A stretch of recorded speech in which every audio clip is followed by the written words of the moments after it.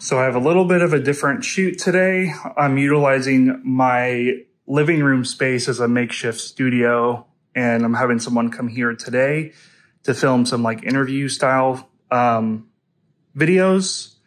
I'm running everything into a ATEM just to really get a bigger screen. But yeah, it's definitely overkill. I don't really need all this stuff, but since I have it, might as well just set it up. But yeah, I had a audio package. It was just a lav and then a boom mic over there. And then as far as the setup, we had I believe this is a 10-foot seamless gray background, paper background.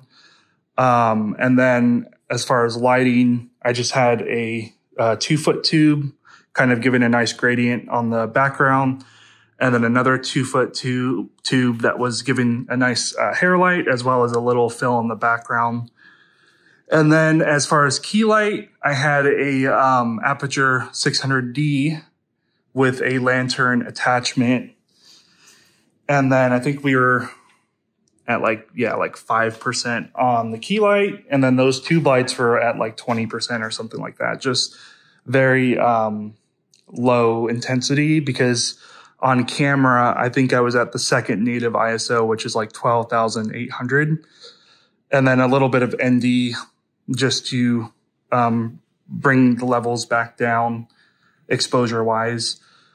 And then I did have a little bit of a fill, some little MC,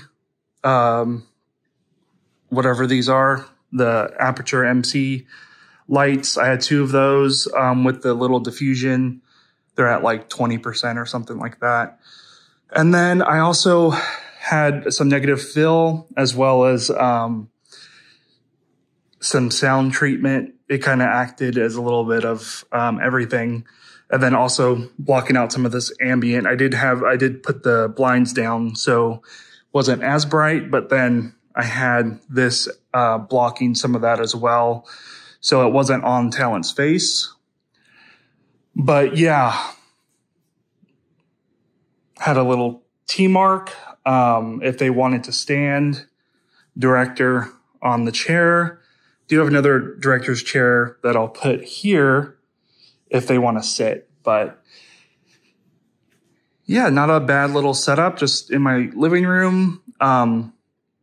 It does get pretty echoey in here because we do have wood floors and the ceilings are pretty high. So we left the rug in here to kind of dampen some of that noise. And then obviously the sound blanket helps with some of the reverb, as well as the couches as well. But yeah, and then I had just the FX3 set up with a 50 1.2 G master. I think I was rocking at around 1.2 on the iris, but I think we ended up going with like an F2 just to sharpen everything a little bit more. And then, like I said, the native base ISO, 12,800. And then I think I did a custom white balance of like 5,200 with a white card. But yeah, that was kind of the setup for today. Pretty nice that I was able to do it in my living room. So I got set up the night before. So that way talent can just roll up and we're ready to go. But yeah, complete overkill for what it is. But, you know, I'm always trying to dial in stuff, test things. So even the monitor, I was making sure I could mount it on the cart. And this is literally just the cheapest 32-inch TV you can get. And it's not going to be color accurate. It's not going to be, 10-bit monitoring or anything like that. But for this kind of thing, it's more than enough. I can still dial in some of the custom white balance settings and all that on the TV. So I can get it pretty accurate to what I'm seeing on the monitor. It's just not, obviously monitoring off a TV is not the same as monitoring off of a super high-end monitor. but it definitely does the trick. And, you know, with the price of this 32-inch TV, it's almost like an expendable at this time. So if it breaks, you know, I can just get another one.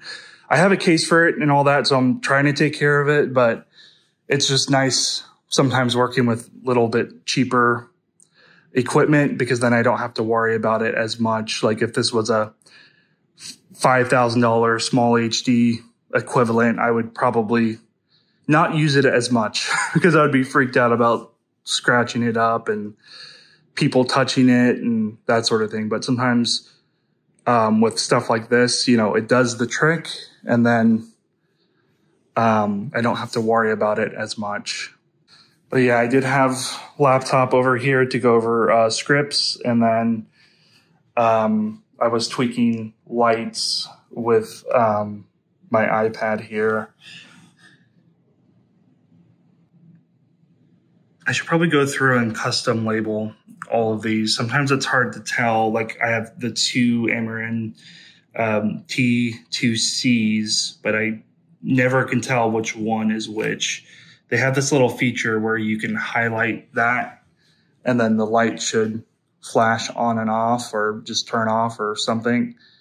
I think it flashes once and then turns off, so you can kind of tell which light it is. Then you can just turn it back on. But yeah, so I need to go through and make those tweaks on the SIDIO app, just kind of custom label everything so I know exactly which one it is. Then I might put like stickers or something, like maybe like a red sticker on the lights that I have multiples of, so I can quickly just tell, you know, which one is which. Just gets a little confusing when you do have like the whole ecosystem of aperture.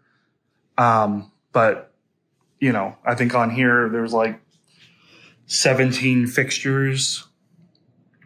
So it gets a little confusing which one is which if you have multiples.